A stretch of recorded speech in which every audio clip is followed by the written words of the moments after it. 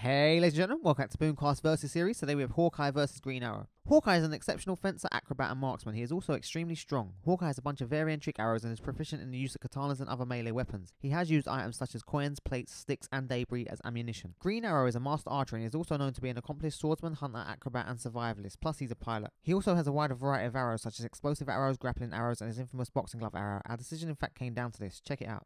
Helium arrow. Midas arrow. Ooze arrow. Magnet arrow. Wrap it up! Okay, last one. Fun size arrow. Sweet. And the winner is Green Arrow. Because although they're almost identically matched, we feel that Green Arrow's wider variety of arrows would overcome many situations. If you feel we're wrong, sound off in the comments. And in the meantime, subscribe to us on YouTube, Facebook, Instagram and Twitter. And until next time, boom!